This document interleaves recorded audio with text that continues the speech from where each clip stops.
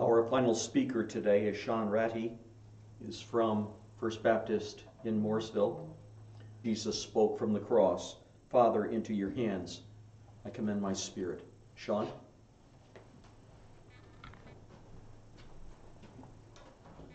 Thank you, Dan. And today we finish with Luke 23:46.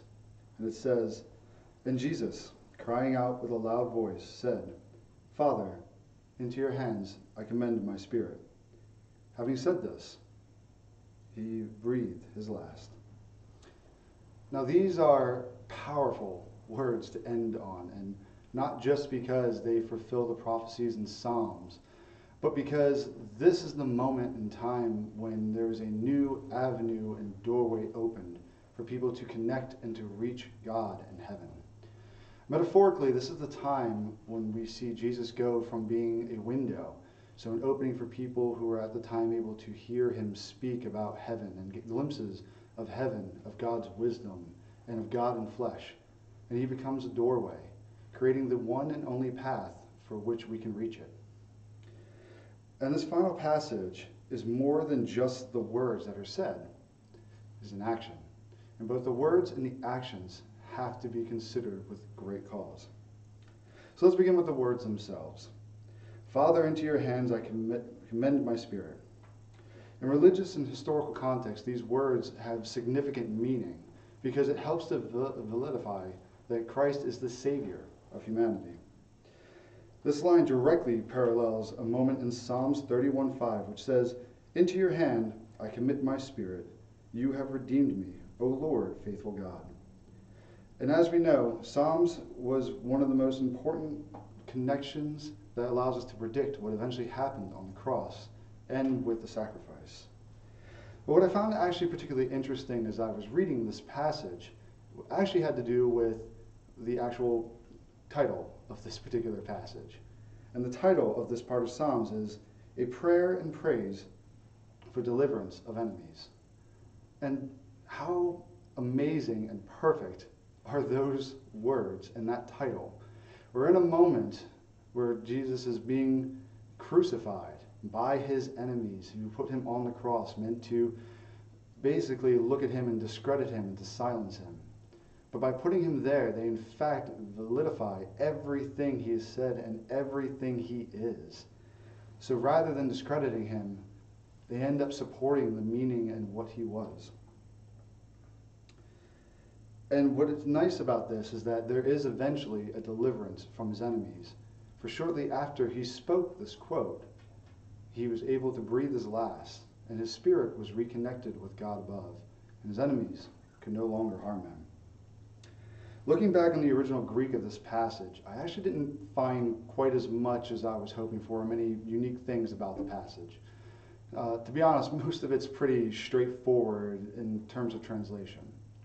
But there was one word which stood out to me above the rest, and I want to focus on today. And that word was commend. And the reason this stood out to me is because commend was the only word in this passage, as I was looking at different translations and different interpretations, that was occasionally changed or substituted for another word, and that was commit. Now, commit didn't feel like the right word here to me, and these two words have very different definitions, especially in this context. So I wanted to go back and take a look at what was it that Jesus said and what he meant in that final line, as well as what was Luke trying to convey as he wrote this final transcript of what happened on the cross in those final moments. So the original scripture, the Greek word that was used here, is paratitheme. That is comprised of two Greek words, para, which means by the side of or beside, and titheme, which is to place or set. So the best translation we have here is to place beside or set before. Now, commit means to promise. You make a promise of something that you're either going to do or maybe something you're going to believe, like I commit to a healthy lifestyle or I'm committed to a cause. But commit doesn't feel like it grasps the full sense of the action that's here and doesn't feel like it's the right word. It is absolutely true that Jesus committed himself to God's plan, to God's word, and to the salvation of humanity. But he was given several opportunities to even walk away before he got to this point in the cross. There were times where he was tempted by Satan himself, that you see in, say, Luke 4 or Matthew 4. And there were times where he was given an opportunity to escape the arrest at the time by his own disciples, who were willing to protect him after he told them what was going to happen to him next and as he was being arrested. They were willing to save him and get him out of there all the way until the end, if all he had to do was give the word. But I believe that by Jesus being on the cross, and at this moment, he is showing his commitment to God's plan. Whereas commend is to present oneself, it is to hand something over, and is to place it with something else, which feels a lot more accurate to the interpretation we have here.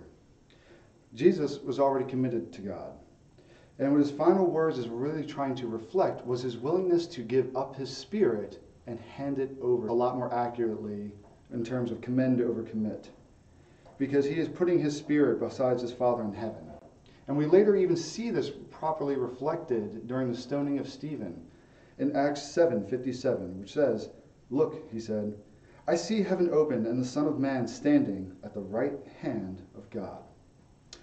So Jesus had commended his spirit to be with his Father once he knew his commitments were finished.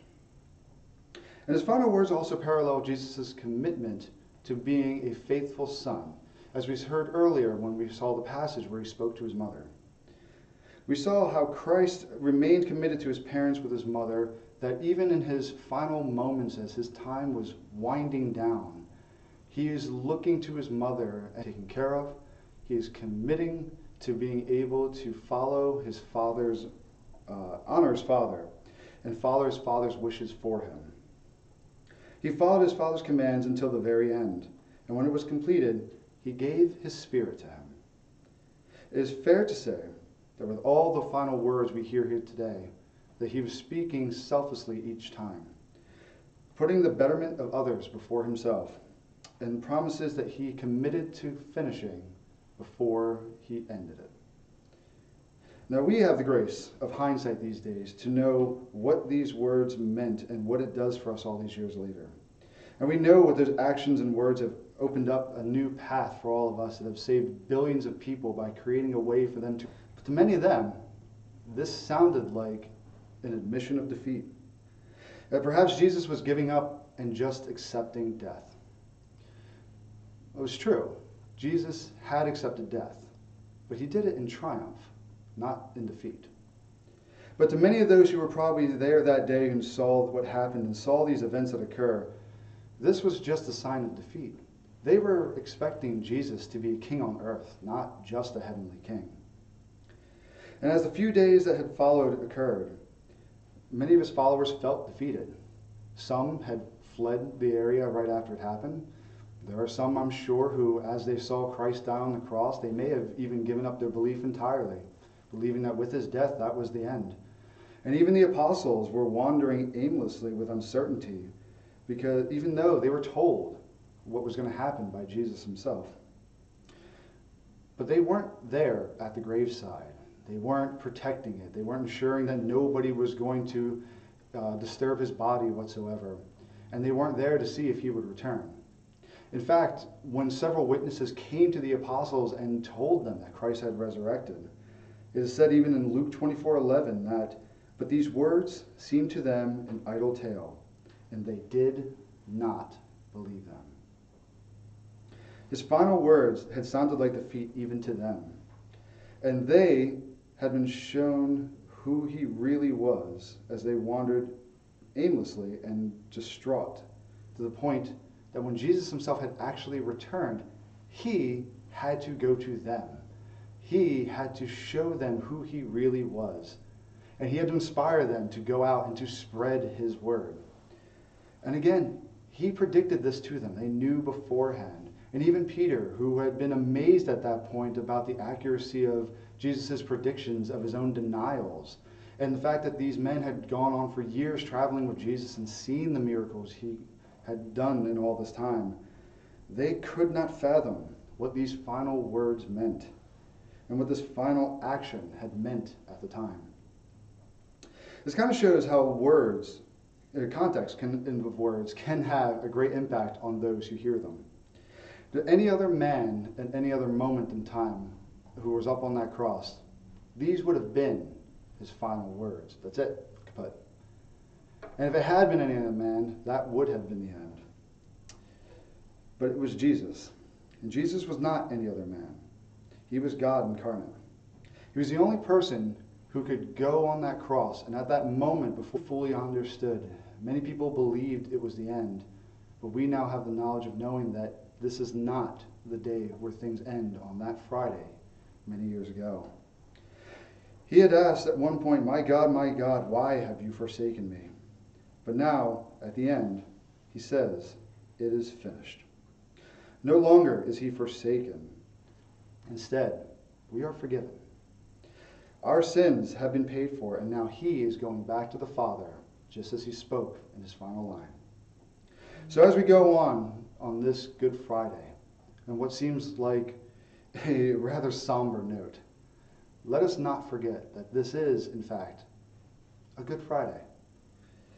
While things at the time may seem as if they were at their worst, it is through faith that we know the truth, and we know the meaning behind the actions that were done on this particular day. And it may seem more true now as we're going through our struggles in this year with a lot of unique circumstances that we didn't have to deal with before. But as we reconvene on Easter Sunday, whether with our families at home or with our church families online, let us be able to reflect on what these final 7 lines said by Christ on the cross have meant, the profound meaning it has on our lives. And let us celebrate the miracle that has brought all of us together as believers. Thank you.